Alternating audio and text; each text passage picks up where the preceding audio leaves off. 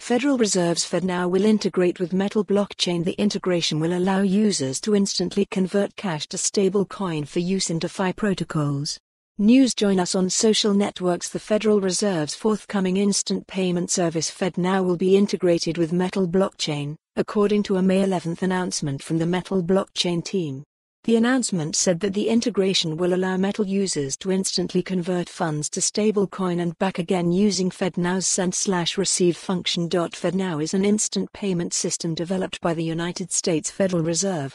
It allows for round-the-clock, near-instant payments between banks.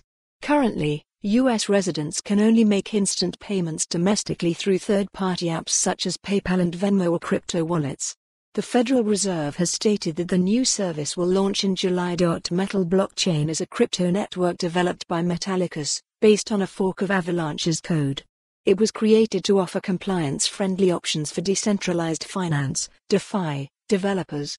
In the May 11 announcement, Metal developers claimed that the network is built on the foundation of BSA, Bank Secrecy Act, compliance, implying that it has identity verification and anti-money laundering features built in.